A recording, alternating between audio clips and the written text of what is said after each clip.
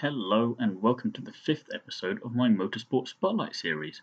Today I'm absolutely spoiled for choice when it comes to guests, as I don't have one or two guests, but three. That's because this week I'm joined by United Autosports 2021 WEC team. The team consists of Phil Hanson, Filipe Albuquerque, and Fabio Scherer.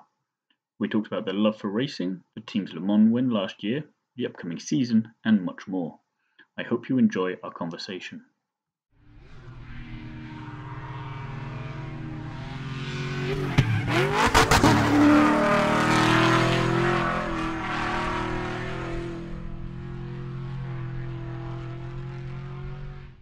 Hi, and thanks for being here, Phil, Fabio, Felipe. How are we all today? Yeah, Fantastic. Good to know. Good to hear it. Right, I think we'll start with you, Felipe. So, basic question, we'll go right back to the start. What made you want to go racing in the first place? My dad, first of all, showed me what it was a go-kart, and then as well on the Sundays back in Portugal, and in my time when I was coming over in the go-karts, it was the big fights on the television, the national televisions of Ayrton Senna going around, and me Portuguese and him Brazilian. It was like a little bit of like a closer connection for cheering for Ayrton and his character, and then he was winning so much. Obviously, he was a big hero, and it motivated a lot of young drivers, and I'm one of them. And obviously, then the passion for racing and driving and the adrenaline, it just triggered me up, and it was just love until today. It's great. I mean, Ayrton Senna, one of the most iconic F1 drivers, motorsport drivers ever, really. So good as inspiration as any, I guess. Philip, yeah. So current company aside, who's been your favourite driver to share a car with? Probably, I mean, I'm biased to Felipe just because I've spent so much time with him over the course of the last sort of 2.5 years. Prior to that, I haven't really shared the car consistently with any other driver, really. So, I mean, it's not that I have, massive favors to any driver that I've shared the car with. Obviously, I've shared the car with quite a few big names, Lando Norris and Fernando Alonso at Daytona. And Daytona was a tough weekend for us. So it was very sort of professional for that weekend because we were trying to make a car work that we didn't really have in the perfect window that weekend. So yeah, it's a bit more August and difficult to really compare that with some of the weekends with Felipe, for example, where things have gone perfectly and we just sat back relaxing for the majority of it. I'm giving him a lot of credit there. It'll go right because Felipe was the other one, or no, just because we had the better package on the weekend and things just went round more smoothly. It's difficult. It was our first Daytona, for example, with Fernando and Lando. So it was never going to be. If you would have been with me, that weekend, you would have won Daytona. yeah, exactly. If we'd have been the Cadillac, we definitely would have won. In my car. Fabio, then, what about you? What got you into racing in the first place? First of all, I live quite close to a karting track, and my dad was a couple of times Swiss champion in karting, so I saw the trophies and some videos from him, and we were quite often there, but he never really wanted that I start karting. Because motorsport is quite expensive, but I was the whole time like, I want to start, I want to drive. And I think after 2 years, he said then yes, and then everything started. So Felipe, yes. Do you wish that you spent some time doing single seater racing? Do you wish that you could have continued in that further on, or were you kind of happy to move on? I wish I could have done a few more years in endurance in the formulas. I enjoyed it a lot, but you need to be sustainable. I mean, there is only sustainability in a few teams in F1. There is a lot of people in F1 that is not sustainable, and they're just paying. And then the other one, I wanted really to be a race car driver and make my living out of it. And there was none going around that was sustainable. I mean, I still did A1 GP where I was hired by A1 GT Team Portugal, which I had a lot of fun. but then obviously I had to drift away from that because, I was not making my living out of it. So it was not the place to be, and I had to leave. So one thing that I learned is with time is like, one thing is like what you like to do, another thing is your career and your dream, which is, it needs to be bigger than your passion, right? So you can be passionate about doing formulas and things that you really like, which would be like driving formulas, but your dream is to be a race car driver. And I'm really, really happy in the endurance world that where you can, I'm living out of it for the last years, and being happy and successful in there. So yeah, so yes and no at the same time. I mean, it probably helps that you've got on to in the WEC then and been as successfully as you have been as well. So that can't hurt on the WEC column. Me though. There's going to be a running theme here. I get the feeling. So yeah, Phil, what is it about endurance racing then that you love so much? I mean, just everything. The fact that there's so much more going on than at a typical single-seater event. Not that I can compare it because I never raced any single-seaters, but you just have more going on. I think it's a fuller form of motorsport. You have more emphasis on teamwork and it being a team environment. I think quite often that's forgotten in Formula One. You hear about the drivers being the stars, but there's literally thousands of people working behind the scenes to make it all come together. So yeah, I think the fact that there's just this team environment, you've got the elements of traffic, and the fact that there's this sort of emphasis on endurance and looking after the car isn't really a big factor these days. So it's kind of like an endurance sprint race nowadays, and the cars are fantastic. At least they were last year. And yeah, the traffic is something that's really exciting. That's where I think F1 gets its criticism. They've tried a lot to make it sort of artificially better in racing with DRS and push to pass systems and battery lives, and you don't really have to have that in endurance racing because there's always these traffic scenarios that really invoke great racing. And definitely being part of that on track is probably the most exciting part of it. For sure. I mean, it must be. You're not. I don't think you ever get a proper clear bit of track in WCD because there's just it's ridiculous how many cars are on the track at one time. It's just, even if you're not directly racing them, they're just everywhere. Yeah, and it's really exciting. Judging closing speeds and even being able to pass your competitors through traffic is pretty great. So then, Fabio, you switched from Formula 3 into WEC. How much do you like it? Do you prefer it to the single-seater, or are you not a bit undecided yet, or what are you? Do you love it as much? Now it's difficult to say. I really like the LMP2 car. It's nice to drive, and it's a lot of new things for me happening this year. And I never raced in endurance, so there is a lot of unknown for me. But I'm really excited for the race next week. So it's difficult to answer that properly. But when I watch a bit parts from Le Mans or from other endurance racing, it looks amazing. At night with over 300k, overtaking the GTs and all the cars, that looks mega. What have you been doing to prepare for the upcoming season? So in terms of training or that kind of thing, is there anything you've had to be doing differently to prepare yourself? Yes, I changed a lot of training with a lot of endurance.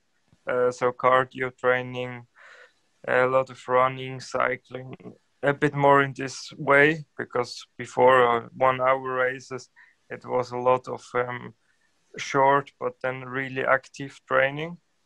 And so now I switched quite a bit, and I tried to be a bit lighter than last year because there was a minimum weight of the driver. So it was easy to be a bit heavier, and it wasn't the issue. And I think in endurance racing, it's quite important to be light again. So I trained a lot of these things to be in a good shape for endurance, and as well to train on the simulator longer stints to stay in the rhythm. question for all three of you then. Which track are you most looking forward to racing at this year? We'll start with you, Phil. Me? I like all the tracks this year, to be honest. Your favourite? Spa is one of my favourite tracks in general. I think I always look forward to Spa, just because it's been so kind to me over the last few years. We've had 4 victories in the last 4 appearances there, so it's been a crazy Not a bad run. record. No, it's not, and I don't want to jinx anything, but yeah, it's one of my favourite circuits for that reason, especially. Le Mans obviously is really special as well because it's Le Mans. I'm really excited to go back after last year, and apart from that, I think there's no other circuit I haven't visited, so I'm not that excited. It was a shame last year they cancelled a couple of races because of the COVID restrictions. I was looking forward to Lagos quite a lot because of its history. But yeah, this season I think just a lot of the tracks I'm very familiar with, so looking forward to Spa. What about you, Felipe? I was looking forward for Portimão. Unfortunately, WEC and IMSA continue not to talk to each other and organize themselves on calendar, so there will be a clash. I will not be able to do Portimão, my home race. It's a bummer, but other than that, I think I'm always going for the big one, for Le Mans. Again, it's going to be super competitive, and I should have thought about Le Mans when I was asking the question. Really, I should have figured you all go for that one. Yeah, but but as well, I'm looking forward for the first race of this season, like Spa, and obviously this year WEC it's with a really nice calendar with Monza as well on it. So it's kind of cool the calendar that they have there. Unfortunately, there is 2 clashes with IMSA, which it's I don't know how can they make it in 6 races to clash so many with another championship that they are coming to a same rule going on, and they keep clashing, and it's just they should play on the Euro Millions, in 52 weekends to clash 5 races in the 2 races of 5 in same weekend. Anyway, so Portimão would be a good one, but if not, like Le Mans. Fabio, which one are you looking forward to most? Overall, I really like the calendar. It's quite old school tracks, and that's always nice. But for sure, I think Le Mans is the highlight of my career, probably till that. So I'm really looking forward to Le Mans. There, I have seen a lot of nice things there, and everyone tells beautiful things. So I haven't been there, but I'm really looking forward. And then just going back to you, Felipe, then for a second. I was saying earlier you've done a bit of single-seater racing and you've done WC racing as well. Which one do you prefer in terms of style of racing? It's hard to say. It's because they are so different. I mean, the whole weekend it's completely different. So basically, your mindset when you're going for a single-seater racing, you go alone, and you wake up and you go to your car and you're always alone unless you have your entourage, of helping you with your helmet and your media guy and stuff like that. With endurance, it's just different. We start before that. We start talking like, are you ready? Are you feeling? And we organize ourselves to go together. And then we meet in the airport and we go talking about, story. What have you been doing? And we try to motivate each other and thinking of what we've been doing and then trying to put our both energies, us 3, to make us better for that weekend. So there is kind of a balance there. And over the time, like a little bit like what I have with Phil, like we become friends. If the relation is there, we become friends, and life is better instead of just formulas. You go out, and if things goes well, you win. You raise the trophy, you are a winner. Then you come home, and you are the winner alone. That's it. There is just I don't know. It's just for you. Different teammate aspect as well, because in say single seater, you're you win as a team, but at the same time you're competing against your teammate. Whereas in this scenario, you all need to rely on each other to win. Yeah, you always win as a team, but when you are alone in the car and it's just depending on you, it's more a word saying out that, oh, we win as a team. I'm pretty sure that those guys in F1, when they win, they really feel that they won alone, not anyone else did it for them. It's that bonds in endurance. You know that you win as a team. That is winning really as a team because you did 1/3 of the race, more or less, and you did like 34 pit stops. You needed them instead of one. So it's just different, I think. Which there is nothing wrong with both of them. It's just different approach, but I think there is a lot of fun in endurance racing. And then switching back to you again, Phil. What's the most important thing that you've learned from racing so far to help you improve in how you approach a race or a race weekend? I don't think I've ever really struggled with like where I've had to be in terms of mindset heading into a weekend. So I don't know if there's actually something I've learned in the last few years that has changed how I approach the weekends. I mean, there's only so much you can really do in LMP2 to really prepare. There's not a huge amount of similar work that you can do. So yeah, I think it hasn't really changed much. So it's difficult for me to answer that one. Fair enough. So then a question again for all of you. You've all got a fair bit of racing under your belts, especially between you. What is your favourite racing memory to date? I suspect I might know a couple of them because of last year, but I'll see if there's anything else apart from that. I'll start with you, Fabio. There are a lot of nice things happening. I think the first win for me in single-seater was a mega feeling, especially under these conditions. I started with slicks. I think 5 drivers out of 35 guys started with slicks and the rest with wets. After 5 laps, I was lost. But at the end of the race, I won. And when I crossed the line, I not even noticed that I won because it was so messy. That was for sure a mega moment. But as well, as example, as well last year in DTM when I finished the first time P5 after the really difficult starting of the season, that felt mega as well. That felt almost like a win because it's one of the most competitive fields in the world, or at least it was. Yeah, that's some really nice memories, and every podium and victory feels always great. But there is not, I would say, at the moment, there isn't any moment that's better than the other moment. Maybe it'll come this year. You never know. Yeah, I hope so. What about you, Filipe? Well, I have a few already. It's hard to say which one was I don't know whether the to not best. let you say about last year's win or not, because that seems like an obvious choice. Sorry? I don't know whether to let you choose last year's or not. Yeah, I mean, obviously, Le Mans was one feeling that I was really looking for in my career to win Le Mans.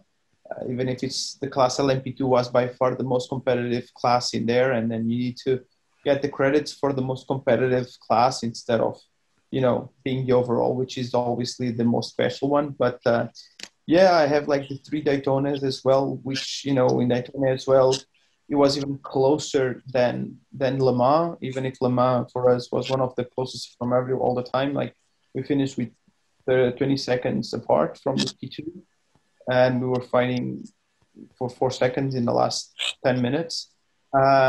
So in Daytona, I won, I don't know, 1 or 2 times, like with 1 second and something or 4 seconds ahead. So the race of champions, the Renault 2 leaders, I think all of those wins in a crucial time, it represents so much to you. And even when back in go-karts, those moments are so important, like surprising. That's why we keep going on chasing the next win, because it's so special and it's so cool that I think the best moment is always the next one. I think I agree, definitely. If they come along at just the right time, then they definitely mean more to you then. And then when you're looking back over the career, it's exactly which points were the triggers for the next thing to come along. Phil? True. I don't have 3 Daytonas, so for me, it's the obvious one. It's Le Mans. I think Le Mans obviously a dream come true for me. Being such a young guy in endurance racing, Le Mans was always talked about as the most important weekend of your season. And to just come across the line at Le Mans and know it was done, and at that point think no one could take it away from you until there's obviously the risk of scrutineering, but obviously everything was fine. That will be forever my probably most important victory. So it's the race that even if you're not a fan of motorsport, you've heard of Le Mans. So it there's an extra special thing there. So then back to you a minute, Felipe.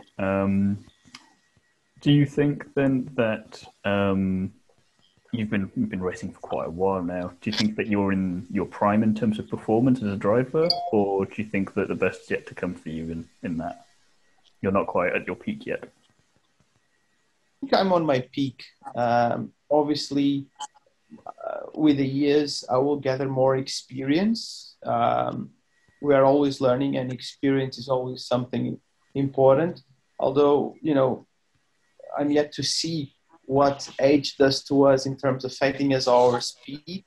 But obviously, as we can become older, normally we tend to be slower. I need to experience that by myself, and knowing when is my engine, biological engine, starting to, losing some reps. I need to learn that, but then I need to compensate then on the fitness. I remember to be racing again, in teammates with Tom Christensen, Dino Capello, Alan McNeish, and they were super quick. The speed was not the issue. I don't know what was their issue. Well, actually, they didn't have any issue because they kept winning it.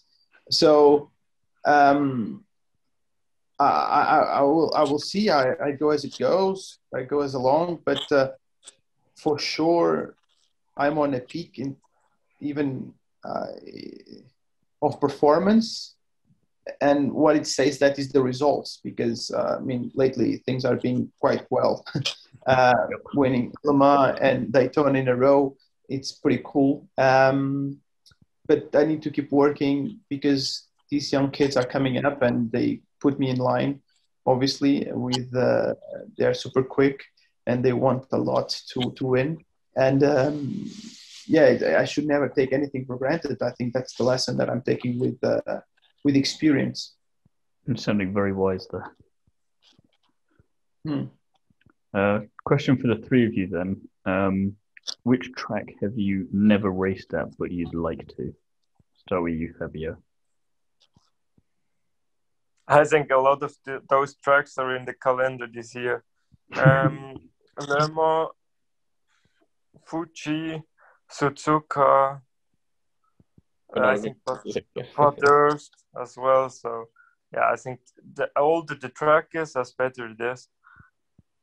Fuji is pretty recent. I would say I would have liked to be racing at Macau back in the time when I was in formulas. He just missed the opportunity. It was just pretty sad. But Bathurst would be one. I would like to race there. I would like to race as well in Suzuka. And then there's not much, like maybe Nürburgring, but Bathurst and Nürburgring, it's like is some niche. It's like GT world, and I'm a bit away from that. So, and I want to be focused on prototypes as I'm doing as the last 5 years. So makes no sense so much for someone to hire me or for me to go there. For sure, I would not be that bad, even if I'm just driving LMPs, because I see some other teammates doing it that I'm racing in the endurance, in the prototypes, and then they go to GTs and they are fine. But in the level that I want to do, it would not be, it'd be hard to go there and win it. And you, Phil? Yeah, like I briefly spoke about, I think Interlagos was one that I was on the calendar, and then obviously for obvious reasons we weren't able to race there. Apart from that, I think similar bucket list to Fabio in terms of like the bigger races, Bathurst and Nürburgring, the Nordschleife, I think is probably on there somewhere. It's on most people's list, I think. Yeah, I think so. I've been pretty fortunate to race a lot of tracks. Not many times at a lot of the tracks. Spa's obviously my most frequently visited track because it's, motorsport's favorite. I think probably motorsport's oldest circuit actually. So yeah, I think Interlagos at the moment would be the one that I felt like I missed out on. Hopefully next year, you never know. Yeah, you never know. So I have forgot one. I think, like Filipe said, Macau would be mega to race in. I think when the old Formula 3 was there, I think that's probably one of the best races you can race in the world. You always hear a lot of good stuff from all the drivers that go racing there. So it's Filipe and Phil, question for you then. Obviously last year was an awesome year for the team. Was there any point in the season that you thought or you felt like that you were definitely going to win this, or were you just not counting your chickens until you got there? I guess I'll go first. I think we were always on the back foot, so there was never the point where we thought we'd won the season until we'd won the championship. Like starting off with a DNF and then having two issues the following two races, and we got away with podiums, but it really felt like we were on the back foot. Obviously, we realized that Le Mans, because of its double points scoring system, meant that it was going to be the deciding factor. But at that point, we weren't so confident because we felt like we'd lost a lot of points early on from that DNF. It's pretty remarkable that we've managed to win the championship with a round to go, and we had a DNF at the first round, and with a few issues along the way. So yeah, definitely luck turned in our favor throughout the rest of the year. But yeah, there was definitely not that point where we thought, oh, we've definitely tied out now, until we'd actually finished and won the championship at the end of Le Mans. What about you, Philippe? So agree with Phil there, or? Yeah, I agree 100% with Phil. But again, we were talking, and then we went to Le Mans already on lead of the championship. But we spent so much time together that we talk about everything, And one of them was exactly that. Like, do you think we're gonna get it or not? And we are still in time. But even talking to the opponents, saying that when we were not on the lead, like, if something happens to you in Le Mans and the opponent in the WEC championship wins it, it's 50 points straight away there.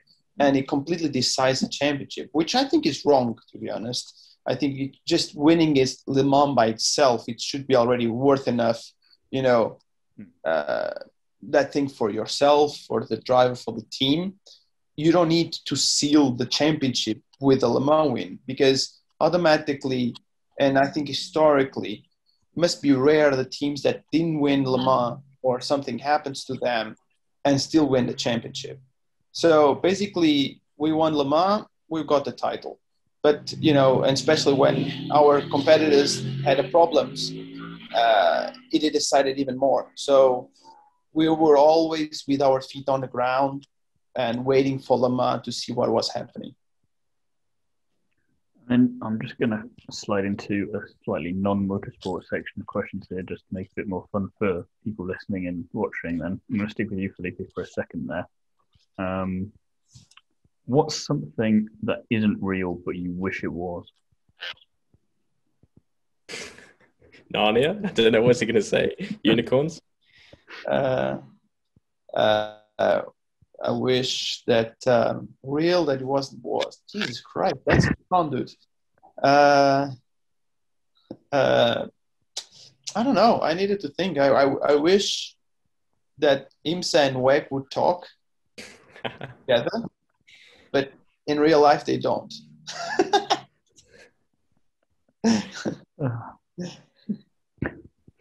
I don't know how to come back on that one. Phil, for you, what fact are you really surprised more people don't know about you? What fact? Mm. Just an all-round legend. A lot of people don't know that. I don't know. I mean, there's not much really, like nothing scary or like crazy about me. Just a modest legend.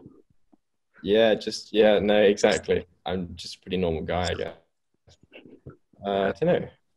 I mean, probably Felipe would be the best guy to answer that because he might have heard a fact or know something about me that he was like, "Oh, really?" But I don't think there's anything like that stands out, to be honest. So you're answering his question. He's going to answer your question. Should be doing this in reverse. Exactly. Yeah. Yeah. I mean, putting drivers talking about themselves or talking about other guys is just kind of weird. But yeah, Phil trains like a bull, I would say, and trains like hell. It's dedicated. And professional, I would say. So if something could be standing out, I think I would say that Phil, with his life that he has, with the support that he has, he could be a spoiled and stupid kid and arrogant, and he's not, and super humble and super dedicated, and that's super rare. You should get him to write a reference for you if you need it. Yeah, I get him to write my autobiography for me. Fabio, completely different question for you again there. Would you rather be able to fly or be able to breathe underwater? Aquaman. To fly. To fly is better. Flying for you. What were you saying, Felipe? Superman or Aquaman? Superman. Question to be fair. Watch out for kryptonite, right? Yeah, exactly. No, I anyway quite like Superman, so this question is quite easy to answer. There's no hesitation for you at all there, just straight flying. Yeah, exactly. And there's one thing as well flying is quick as well, so I like things that's quick, so that's nice. I should have guessed that. Fits with the racing. All right, perfect. And I just want to thank you, all three of you, for being here today. And I want to wish you the best of luck for the upcoming season, which you've got the prelude starts next week, and then the season starts early May, I think, if I'm not mistaken. Yeah. Exactly. Well, there you go. Thanks for being here. And thanks a lot, bud. Take care, man.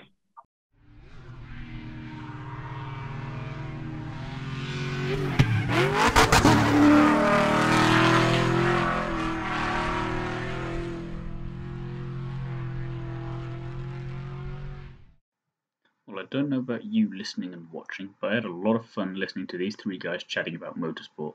I'm going to keep my fingers crossed for them that they have another successful year this year. Thanks again to all three of them for coming onto the show, and thanks as well to United Autosports. Join me again soon when I'll be chatting to another famous face from the world of motorsport. In the meantime, don't forget to like, comment and subscribe, and check out the other videos on my channel. Away from YouTube, you can find me over on DriveTribe, and feel free to follow me on Instagram at t.albers.daily.drivetribe. You can also find me over on GP Grandstand TV, where I'm part of their weekly podcast. Thanks for listening, and I'll see you again soon.